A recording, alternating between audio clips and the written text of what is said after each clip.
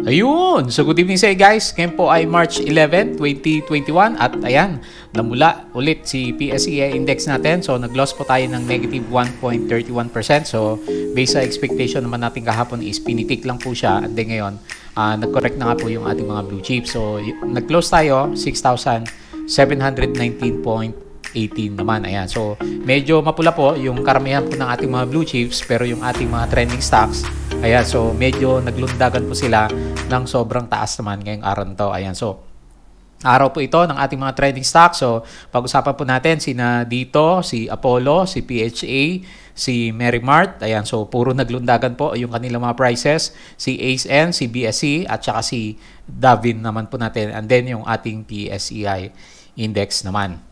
So sa mga bago po dito sa ating trading channel, so as usual, please don't forget to read po yung ating disclaimer. So sabi nga po natin, ito pong ginagawa natin is pag-aaral lang po dito sa ating stock market gamit po yung ating technical analysis naman sa kanya.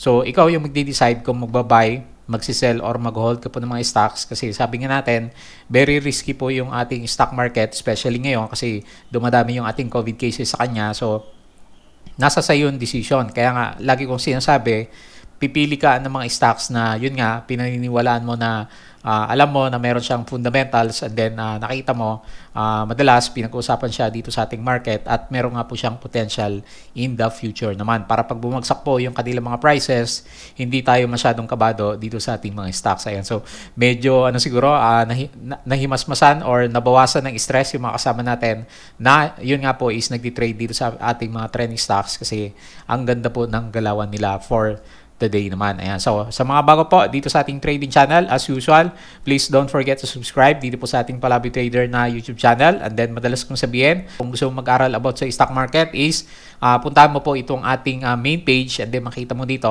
meron po tayong mga daily uploads dito sa kanya. So, pwede mo pong balikan yung ating mga previous vlogs dito sa ating mga chartings. Tignan mo kung accurate yung mga analysis natin sa kanya or yung mga expectations natin. Halimbawa, ito kahapon, March 10. So, pwede mong balikan yan and then check mo kung ano yung naging galawan ng ating mga stocks para masabayan mo po yung ating mga analysis na ginagawa naman. Ayan. So, meron tayong upload kanina lang. So, yung ating review dito po sa papasok po na Mondinisen Initial Public Offering. So, pwede mo pong panoorin yan para malaman mo po kung ano yung meron naman kay Mondinisen natin. Kasi sobrang laki, baka sobrang bigat naman nitong ating bagong papasok po na stock dito sa ating stock market. Ayan. So, and then kung gusto mo, kagaya ng ginawa natin kay Mondinisen, meron din tayong mga company reviews po dito. So, ito nga po, namimigay na po ng ng mga shares itong si DDNP po natin, or nagkakaltas na yung ating mga brokers naman sa kanya, and then nagkakaroon na tayo ng mga allocation. So si Sewell Financial,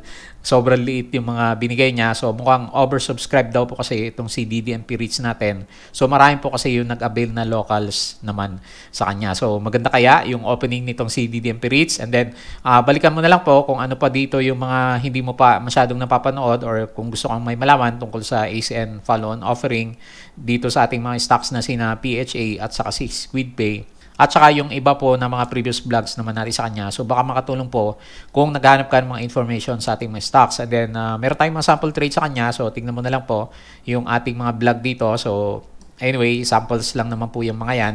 And then yung ating basic indicators, technical analysis. So kailangan po natin to para alam po natin yung ginagawa sa ating mga stocks, especially pag bumabagsak po sila or nagre-rebound naman po yung kanila mga price action. Ayan. So, mga basic indicators lang guys. So, hindi mo na kailangan ng mga special na indicators naman. And then, yung ating fundamentals. So, napaka-close ka ba kahapon and then hindi ka nakasabay sa ngayon. So, medyo sayang minsan, di ba? Pero, ganun talaga guys. Kailangan isunod mo yung ating mga risk management. Actually, kung naglalagay ka ng medyo tight na risk management sa ating mga stocks, hindi ka maiipit dun sa gitna ng ating mga stocks nung nagbabagsakan. And then, pwede kang sumalo pag medyo maganda po yung sentiment overall dito sa ating market. Pero itong sentiment natin na to na nakikita dito sa ating market sa ngayon is tingin natin is technical bounce lang. Ayan. So mamaya tingnan po natin yung ating mga chartings naman.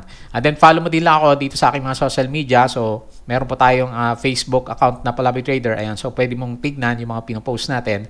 Ito nga po si Mondinisen. Ayan. So kalalabas lang po na vlog naman natin sa kanya, or yung mga previous na trades na ginawa natin. So meron tayong trade dito na sinalo itong si dito nung nag 9 pesos nga po yung kanyang price and then binenta na natin siya nung magkaroon siya ng bounce. So, ang tawag doon is bounce trade lang naman po siya. So, kung meron kang konting gain sa kanya, is okay na po sa atin kasi pabagsak naman siya. And then, ang gusto lang natin is magkaroon ng konting gain for the day and then maka-exit na tayo. Baka kasi meron pang negativity dito sa ating market naman. And then, follow mo din lang guys yung ating Facebook page na Palaboy Trader. So, ganun din, mga information about sa stock market yung pinupost naman natin sa kanya. And then, sabi ko nga sa inyo, madalas, follow mo din yung ating Twitter account kasi nga nagre-repost po tayo ng mga information about sa stock market. Ayan. So, meron tayong post about sa mga vlogs natin dito na recently. And then, yung mga kinukuha po natin galing naman sa ating mga broker. So, meron mga top stories itong si CUL Financial. Halimbawa, si FLI. So, may bago na naman na REITs na papasok po dito sa ating market. Medyo malaki din siya. Nasa 13.5 billion. So, almost similar po siya dito kay DDMP REITs naman natin kasi 14.7 billion yung public offering po nitong si DDMP natin. Ayan. So, pwede nating i-review for the next na mga vlogs po natin sa kanya. And then yung Costco, yung Davin share swap deal. So, set at 11.25 billion shares at 2.0 per share naman. Ayan. So, kaya nagre-rebound yung price ni Davin natin, nadadigest na makasama natin yung investment nitong si Costco natin at saka ni Davin naman natin sa kanya. Ayan. So, pwede mong pasadaan dito yung iba pang information. So, halimbawa si Converge. Ayan. So, ang ganda ng kanyang earnings. Meron siyang 71% year over year. So, sabi natin, isang growth stock sa ngayon, ito pong si Converge ICT. And so, merong discussions dito si CNN Philippines, so pwede nyo pong tignan. And then, ganun din po yung ating iba pang mga ni-retweet ngayong araw na to. So, medyo marami po tayo nakita ng mga informations ngayon dito po sa ating mga stocks. Baka meron kang alaga dyan na stock, so i-recheck po na lang po siya. Baka meron siyang information na pwedeng makatulong sa iyong pag-a-analyze naman sa mga hawak mo na stocks. Okay? And then, yung ating Patreon account, so sa mga tatanong is April 2 po yung ating opening sa kanya. So, medyo puno na po sa ngayon.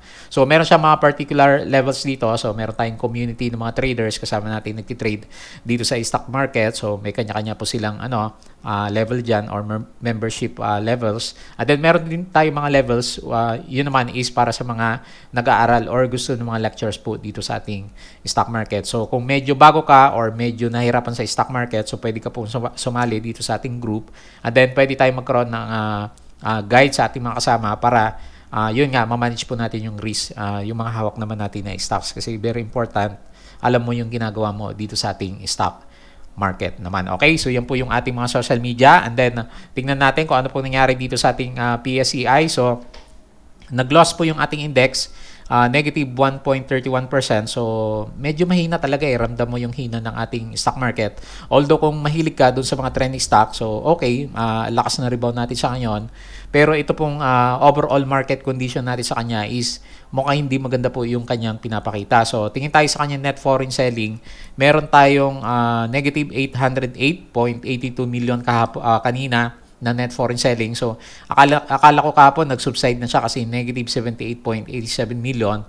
Pero ngayon, nagpahinga lang pala siya and then palabas pa rin po yung ating mga foreigners. So, very alarming yan guys. So, ang tagal ng since January. So, and then or December, puro palabas po yung ating mga foreigners dito sa ating stock market. So, kaya nga, sinasabi ko dun sa mga kasama ko sa Patreon, hindi tayo magtataka kung baka dumating yung time, magkaroon tayo ng malakas na correction or magkaroon tayo ng retest sa 6.6 or about 6.5 kung medyo bearish ka na dito sa ating stock market. Pero dito muna ako titingin sa kanya, 6,600 level. Medyo malaki po yung chance na mag-test po dyan si PSEI kasi wala pong optimism dito sa ating market. So, meron siyang pinoform na descending triangles, nagkakaroon po siya ng mga lower highs.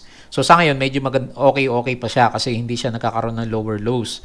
Pero pag nag-form siya ulit ng lower lows and hopefully hindi ma-break yung 6,600, medyo malalim po yung pwedeng puntahan ng ating PSEI index kasi wala pa rin kasi magandang catalyst dito sa ating market. Yung ating mga vaccines is kokonti pa. So, ang usapan, di ba, yung mga nababalita natin sa kanya by mid of this year pa. So, matagal pa, ilang buwan pa yung iantay natin sa kanya bago tayo magkaroon ng tamang allocations po ng ating mga vaccines. Although, meron na pong mga rollout na ginagawa sa kanya, so sana makatulong po yun para maibsan po yung pagdami ng ating mga COVID cases. Ayan, so yung sinasabi ng ating RSI is bearish pa rin po overall yung ating market. Ganun din po yung ating MACD, nasa sideways to downwards po yung condition na pinapakita naman niya. So makita mo, di ba, pare-parehas yung indicators. Yung ating trend ng ating PSE index is pababa, yung trend po ng ating RSI is pababa, and then ganun din po yung direction ng ating MACD. So kaya nga hindi malayo na magkaroon tayo ng retest sa medyo mas mababa pa. Plus, ito talaga yung medyo kinakabahan tayo kasi ang laki po ng ating daily cases na naman. So mayroon tayong data dito sa kanya. Ang March 10 natin is 2,880. So, medyo mababa as compared sa 3,000 natin noong mga nakalipas na araw. Pero, ito ang tignan mo sa kanya. Yung 7-day average po niya is umabot na po tayo ng 3,000 daily cases. So, last time, ang 7-day average natin is umabot ng 4,000 around August. So, medyo mabilis nga po yung pagkalat ng virus sa Pilipinas. Kaya medyo alarming po yan. So, ganun din yung pinapakita ng ating index sa kanya. Kasi, ang kinakatakutan naman ng marami is mag-revert back sa ECQ ng yung ating government. Kasi nga, wala siyang choice kung medyo marami po yung mga nagkakasakit dito sa ating COVID cases. Pero meron namang assurance yung ating government sa kanya. Galing po ito kay Philstar, itong news na nakuha natin sa kanya. Meron pong sinabi si spokesman Harry Roque. So, ang sabi niya dito, no need to revert back to MECQ according sa palace naman natin. Pero, meron siyang condition. So, hindi babalik sa MECQ si Metro Manila hanggat hindi nagkakaroon ng critical na yun nga, conditions yung ating yung dami ng ating mga COVID cases. So, ang sinasabi niya kasi ngayon, ang sabi niya, our basis is the capacity to give medical attention to those with serious cases naman. If we lack ICU beds or isolation beds in hospitals, the classification will change. So, ibig sabihin, merong tendency na mag-change tayo from GCQ ngayon, di ba? So, papuntang ECQ pag medyo lumala po yung conditions ng mga merong COVID cases naman sa atin. So, hopefully, hindi po mapuno yung ating mga ICU kasi pag hindi, mapipilitan po yung ating government na bumalik sa mas strict na quarantine levels. Pero sa ngayon, ang sinasabi nila, no need muna sa ngayon, kayang-kaya pa ng capacity natin sa kanya yung ating mga hospitals. And then, hindi natin ma-afford kasi na bumalik sa very strict lockdown kasi nga, marami na daw po yung nagugutom, marami ang walang trabaho kasi nga naman dito sa Metro Manila, 50% lang po yung ating job capacity sa kanya or yung mga businesses natin. So, yung iba dyan, so wala talagang trabaho. So, medyo naghihirap po yung karamihan ng ating mga kababayan naman. So, maswerte pa rin tayo na mayroong mga trabaho ngayon. Nakakapag-trade tayo dito sa ating stock market. Kaya nga, sabi nila pag medyo bumabagsak yung market, I love my job daw. So, yun yung ating madalas na marinig naman sa ating mga kasama. Ayan. So, yun lang muna yung nakita natin na mga news dito sa ating stock market. So, hindi pa rin maganda kasi meron nga po tayong tendency na nagre-retest na nga tayo sa support sa kanya at 6,700 level naman. Okay, so medyo pessimistic yung ating review pero ganun talaga yung nararamdaman natin dito sa ating stock market. Medyo opposed ng konti sa mga nangyari po sa ating mga trending stocks. So mamaya tignan po natin sila. So yun nga, medyo mataas po yung ating daily cases and then sumisilip ako dito sa US market. So nire-refresh natin siya. At then makikita mo, medyo maganda po yung ating US market. So kabaliktaran naman yung nangyari sa Pilipinas. Ayan. So, kagabi, nag-close nga po sila maganda. Yung ating Nasdaq is medyo nag-red yan, pero maliit lang naman, negative 0.04%. Pero yung ating Dow Jones Industrial Average is maganda. And then ngayon, parang maganda na naman po yung ating US market. So, nagre-recover na sila after ng malalakas na correction nila for the past few days. So, yung ating European market, medyo mixed, pero karamihan is nasa green. And then, medyo naiwan sa grupo itong Philippine market kasi yung ating mga Asian market naman sa kanya lalaki po ng tinaas. Ayan. So halimbawa, Shenzhen component positive 2.23%, Hang Seng 1.65%, Nikkei 0.6%, and then makita mo yung iba green na green po yung ating mga ASEAN indices. So, medyo napag-iwanan po si Pilipinas kasi yun nga, sinasabi po nila yung ating daily cases po ng COVID is pinakamataas sa ngayon dito sa Southeast Asia. So, for the past 3 days, nakapag-record tayo kasi ng more than 9,000 cases. So, nagkaroon tayo kasi, di ba, last time ng halos 3,000 daily cases po ng COVID naman. Ayan. So, medyo alarming po yung mga nakita natin sa PSE market. Ayan. So, mukhang yung case po natin is hindi global po yung dahilan kaya bumagsak yung ating market for the day, kundi yung ating local issues which is yung ating pagtaas nga po ng ating mga COVID cases. So, konting ingat po dyan sa Pilipinas. So, kung pwede naman sa bahay na lang muna.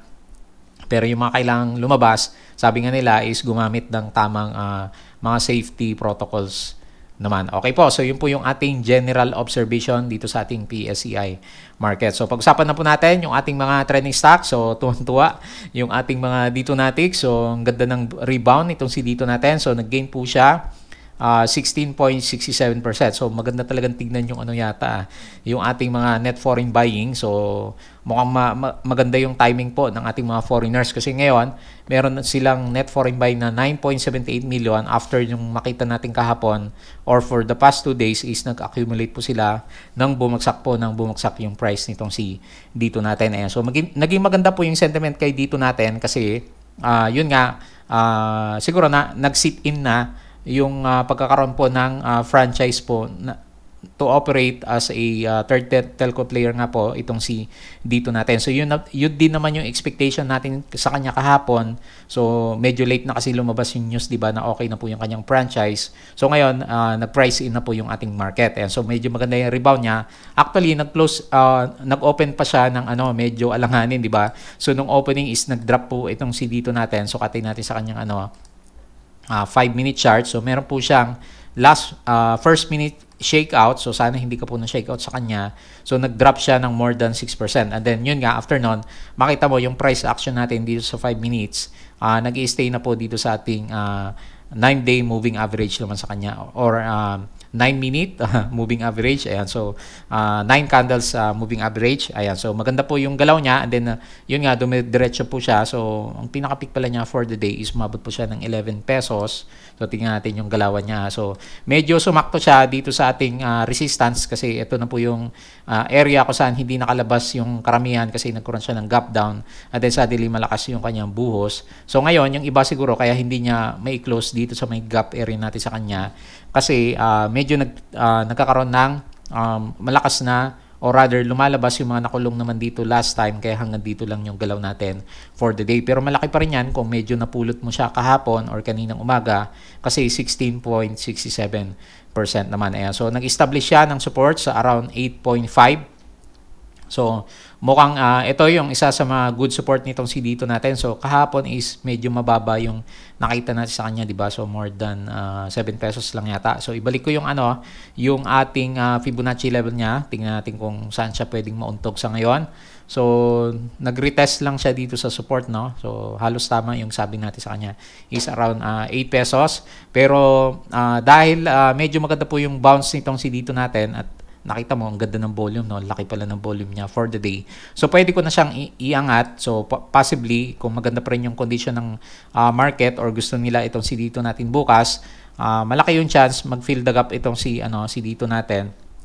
And then, yung support natin, ang kailangan niyang i-retest, pwedeng itong Fibonacci natin at 9 pesos kung bearish po yung ating mga traders naman sa kanya. Pero sa ngayon, ang lean natin is medyo maganda kasi green po yung ating candle, halos bullish engulfing candle siya. So kung papasok ka sa kanya, kung medyo malakas siya, meron siyang potential na 20% versus risk na halos ganun din naman sa kanya. So 1:1 yung reward risk mo kung gusto mong pasukin po itong si dito CME Holding. So nagkaroon din siya ng yung tinatawag natin na technical bounce. So sa sobrang lakas ng pagbuhos, nag-oversold siya in just few days. And then dahil naubos yung mga sellers natin, ngayong araw na to is nagkaroon ng malakas na pressure po galing sa ating mga buyers kaya umakyat po yung ating price action naman sa kanya. So yung ating MACD hindi pa nakaka-recover kasi medyo pababa pa rin po yung direction. So medyo delay naman itong si MACD natin. So hopefully mag-curve na siya dito bukas kung may green candle pa rin itong si dito natin para sa kanyang first set of recovery naman kasi hindi pa rin naman siya magiging fully recovered. Hindi natin siya masasabi as fully recovered na stock kung hindi siya makabalik dito sa taas ng ating MA20. Kaya nga medyo nahirapan siya ngayon kasi itong area, yung 11.35 natin sa kanya, ito yung malakas yung selling pressure kung mag-aalisan po yung mga nakaipon sa kanya dito sa area naman na to. Kaya nga ang tendency is either mag-close the gap lang siya and then magpahinga itong si dito natin kung hindi po maganda yung environment ng ating trading bukas. Pero sa ngayon, based sa Fibonacci natin, ang support natin is 9 pesos and then yung resistance is nasa 12.71 pesos naman. So first day, so tingnan natin bukas kung sign of reversals na nga po itong nakita natin kay dito CME Holdings naman natin. So congrats doon sa mga hindi napakat. And then yung mga medyo nag-worry last time na, di ba naipit sila last time dito, binibigyan tayo ng chance si market para makapag-trim kung baka kasi hindi niya kayanin bumalik ka agad dito sa around 15 pesos kasi yung over market sentiment naman natin sa kanya is hindi pa rin maganda sa ngayon naman. Okay, so hopefully tumas pa siya para sa mga kasama natin na nandyan pa. Pero tayo is lumabas na after natin makasalo sa around 9 pesos. So naglabas na tayo ng around 10.8 naman sa kanya. Kasi sabi ko sa inyo, ang goal ko lang naman is bounce trade. So significant gain na yung around 20% ba yung nakuha natin sa kanya. So sukatin ko lang yung meron tayong play na pinost sa kanya kanina kasi okay, halos 20% yung gain natin sa kanya kanina. Ayan. So, yun lang muna yung tingin natin kay dito. Naglilin tayo na mag-close yung gap bukas and then makakaalaman kung kaya niya pong basagin yung ating kung dito 12 pesos, pwede psychological level or siguro mga 12.5. So, tignan po natin kung umabot dyan bukas itong si dito naman natin. So, maganda, umabot siya dyan and then dito na lang muna siya mag-sideways para medyo maka-attract ulit siya ng mga buyers, mag-stay above ng MA100 yung ating price action naman kay dito natin. So, meron siyang disclosure kaninang umaga. So, kinaklarify niya yung news na nilabas po nitong si GMA News Online natin. So, ang sabi kasi dito, Senate panel okays dito franchise renewal for delivering on pledges. So, na-meet nga po niya yung ating 30% na coverage sa Pilipinas plus yung ating 27 Mbps na minimum speed naman. So, sabi dito, based on the information relayed to us by Dito Telecoms, we confirm that in the hearing, the Senate Committee of Public Services moved to approve. So, approve na po the franchise extension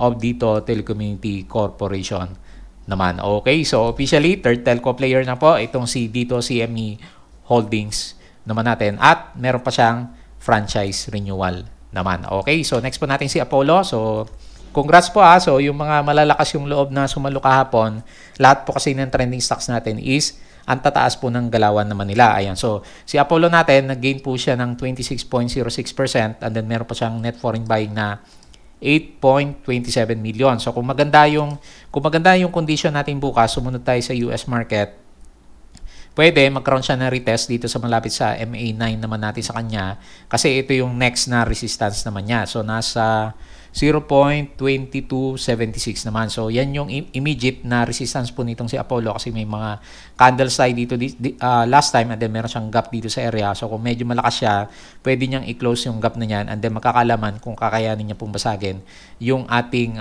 MA9 naman sa kanya. So, kung magdodrawing ka ng trend lines, meron ako nasisilip dito sa kanya.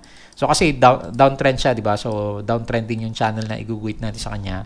So, pwede mong i-consider itong area na to kung saan siya nagkaroon ng rebound naman. So, temporarily, ganyan na muna kasi kulang pa yung candles natin. Hindi pa natin masyadong makita kung ano yung trading channel nitong si Apollo. Pero since nag-drop siya, so yung madodrawing ko sa kanya is pa-downtrend po yung kanyang direction. So, hopefully, mag-recover pa itong si Apollo natin kasi medyo malakas din po yung volume natin for the day. Pero yun nga, magiging bullish lang ulit tayo sa kanya pag medyo nakalampas na po siya ulit dito sa ating RSI 50 level naman sa kanya. Ayan. So, medyo nagre-recover yung ating MACD pero hindi pa siya nagka-curve. Ayan. So, tingnan mo na maigi guys. Baka kasi last time naipit ka dito and then, di ba nagre-reklamo ka, hindi ka makalabas sa kanya. Ito na yung opportunity mo na mag-trim ng positions kung wala pang masyadong positive na catalyst na nakikita ka naman dito sa ating mga stocks. Kasi overall, downtrend pa rin naman yung direction ng ating mga trending stocks sa ngayon. Okay, so yan po yung nakita natin sa kanya. Isang malaking trading channel naman. Hopefully, magkaroon siya ng retest sa MA9 and then bumalik na siya ulit dito sa ating bandang taas na price action naman. So, next po natin, isa din sa mga nagkaroon ng bullish engulfing candle. So, hopefully, reversal ng ating mga trending stock. So, nag-gain po itong CPHA natin. So, 25.64%. So, meron po siyang net foreign buying na 5.24 million. So, guys, napapansin nyo trending stocks tayo. Nag-angatan po silang lahat. So, wala naman tayong nakitang mga catalyst. So, ito yung tinatawag natin na technical bounce kung saan halos mag-oversold or nasa oversold yung ating mga stocks ng ilang few days. So, medyo nabawasan or naubos ng sellers. So, kaya nagre-rebound po ng malakas yung ating mga stocks naman sa kanya. So, hindi pa natin alam kung reversal siya, although yung pinapakita is mga bullish engulfing candle. Siguro magandang sabihin na reversal na tong mga candles na to kung positive po yung overall market sentiment. So, sa ngayon, magkakaroon din na retest itong CPHA natin. So, madali naman makita yung ating resistance area last time at 2.6 level naman. So, yung support natin sa kanya is dito sa previous candles pa rin natin. So, magiging bullish ulit tayo, especially kung makalampas ulit ng MA9 yung ating price action naman kay PHA. So, hindi pa nakaka-recover yung ating MACD, pero medyo pa-curve siya. So, antabayan na natin bukas kung maganda po yung result ng ating price action. Yung ating RSI sa kanya, mahina pa rin naman kasi below 50. Ayan, so ganyan lang muna yung nakita natin na support sa resistance levels po nitong CPHA naman natin. Okay, so yun lang muna. So next po natin, isa din sa mga nag-recover itong si Merrimart. So nakapag-establish ng support itong si Merrimart around dito sa 4.7 siguro kasi 4 days or halos 3 days na nag-rebound lang siya dito sa around 4.7. So yan yung strong support niya sa ngayon. And then yung immediate resistance nitong si Merrimart is madali namang makita. So, malapit po dito sa ating MA100 at 5.8 pesos naman kasi ito yung previous na consolidation. So, parang dito yung style niya, di ba? So, tingnan natin si dito.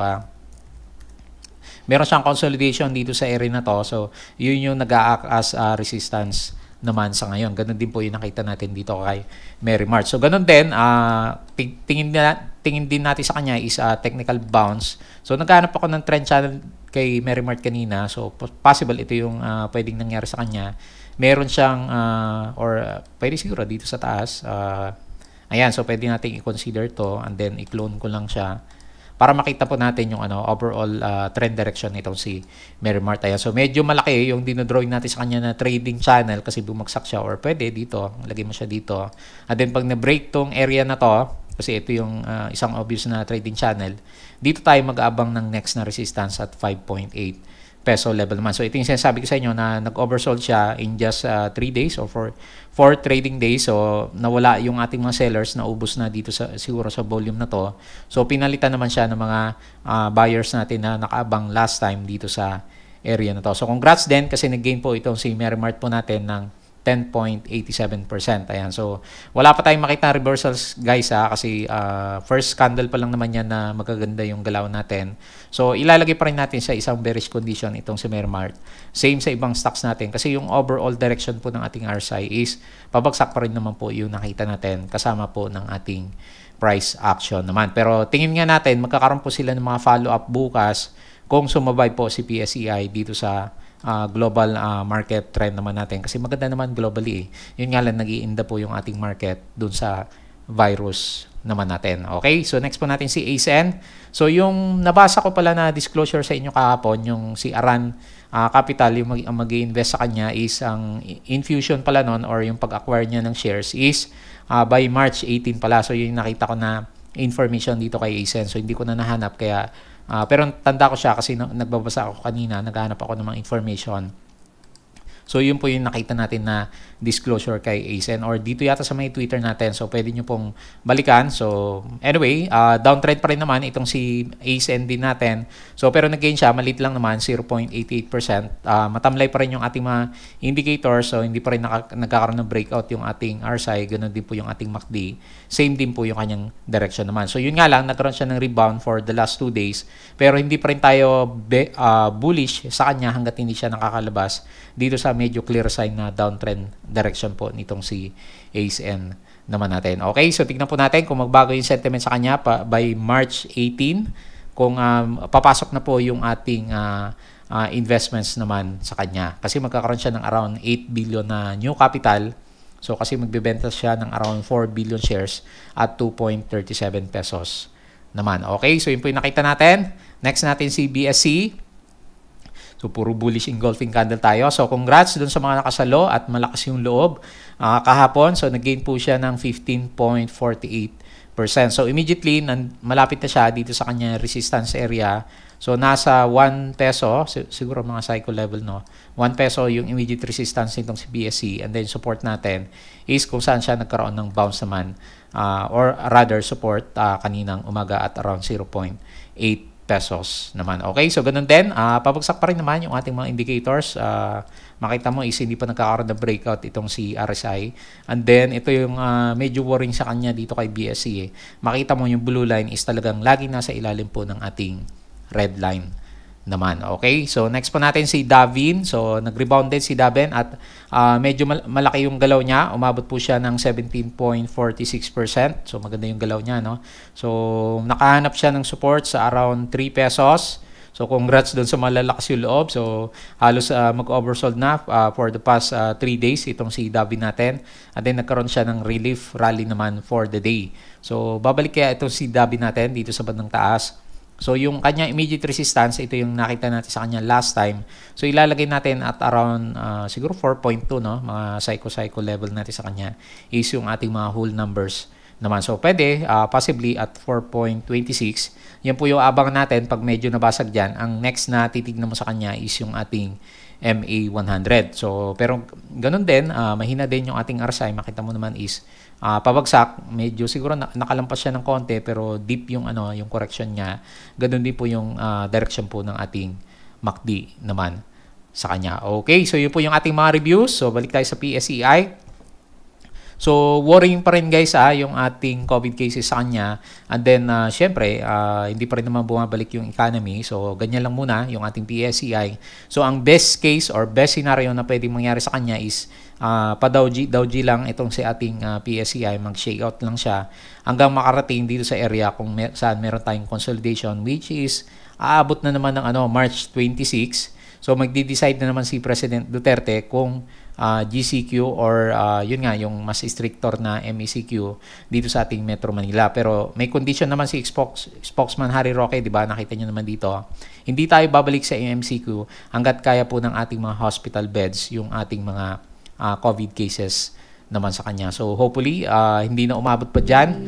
And then yung vaccines is kahit papano magdagdag po ng immunity sa ating yan nga sa Metro Manila natin kasi nagkakaroon naman ng rollout naman sa kanya. Okay, so yun po yung ating review. So sana magkaroon pa ng additional rebound or technical bounce yung ating mga stocks. And then bago tayo mag-close, please don't forget to subscribe dito po sa ating Palaboy Trader na YouTube channel.